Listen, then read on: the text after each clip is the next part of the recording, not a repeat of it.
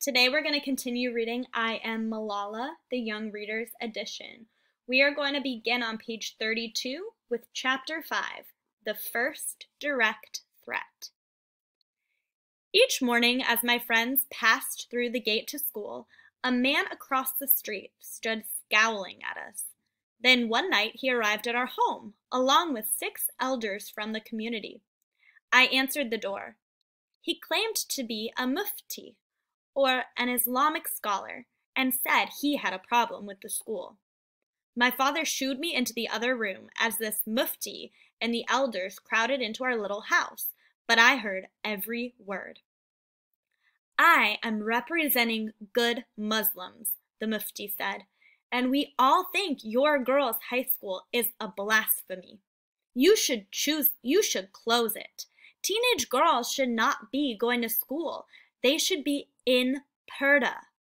This mufti was clearly under the influence of Maulana, who had been running an illegal radio broadcast through which he gave sermons and railed against people whom he deemed un-Islamic.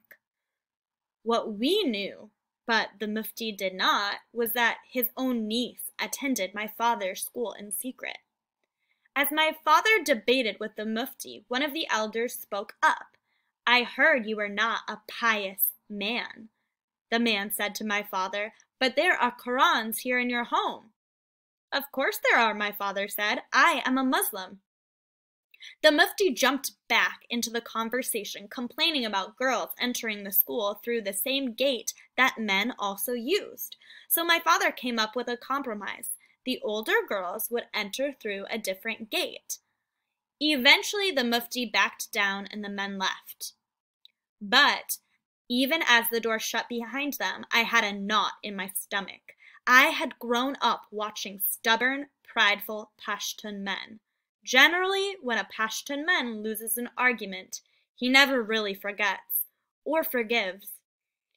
Even though I was a child, I knew this man was mistaken. I had studied the Quran, our holy book, since I was 5, and my parents sent me to a madrasa for religious studies in the afternoons when school finished.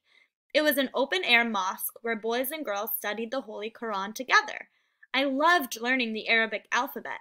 I loved the strange and mysterious shapes of the letters, the sounds of the prayers as we all recited together, and the stories about how to live a life according to the teachings of Allah. My teacher there was a woman. She was kind and wise. For me, the madrasa was a place for religious education only. I would go to the Kushal school for all my other studies.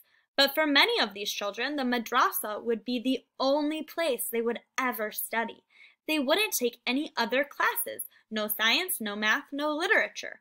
They would study only Arabic so that they could recite the Holy Quran. They didn't learn what the words actually meant, though, only how to say them. I didn't think much of this difference until later, after the mufti's visit to our house. One day I was playing with the neighborhood children in the alley, and when we were choosing up sides for a game of cricket, one of the boys said he didn't want me on his team. Our school is better than yours, he said, as if that explained things. I didn't agree one bit. My school is the better one, I said. Your school is bad, he insisted. It is not on the straight path of Islam. I didn't know what to make of this, but I knew he was wrong. My school was heaven, because inside the Kushal school, we flew on wings of knowledge. In a country where women aren't allowed out in public without a man, we girls traveled far and wide inside the pages of our books. In a land where many women can't read the prices in the markets, we did multiplication. In a place where as soon as we were teenagers, we'd have to cover our heads and hide ourselves from the boys who'd been our childhood playmates, we ran as free as the wind. We didn't know where our education would take us. All we wanted was a chance to learn in peace, and that is what we did. The crazy world could carry on outside the walls of the Kushal school. Inside, we could be who we were. Our only concerns once we dropped our school bags in the classroom were the same as any child's at school. who would get the highest grade on the day's test, and who would sit with whom at recess. It was a point of pride for me that almost every year in primary school I won the trophy for first place at the end of the term. I was considered one of the top girls and the principal's daughter, and some girls thought maybe there was a connection between the two. But it was a point of pride for my father that he gave me no special treatment. And the proof was obvious to everyone when a new girl came to school when I was about 9. Her name was Malka Inor, and she was bright and determined. But I did not think she was nearly as clever as me, so on the last day of school that year when the awards were announced, I was stunned. She had gotten first place and I was second. I smiled politely as she received her trophy, but the minute I got home, I burst into tears. When my father saw me, he comforted me, but not in the way I wanted. "It's a good thing to come in second," he said, "because you learn that if you can win, you can lose. And you should learn to be a good loser, not just a good winner." I was too young and too stubborn to appreciate his words, and truth be told, I still preferred to be first. But after that term, I worked extra hard so I would never have to learn that particular lesson again. Another of my regular worries was whether Moniba was angry with me. She was my best friend, bookish like me, almost like my twin. We sat together whenever we could, on the bus, at recess, in the classroom, and she made me laugh as no one else could. But we had a habit of fighting, and always over the same thing, when another girl came between us. "Are you my friend or hers?" Moniba would say if I sat with another girl at recess.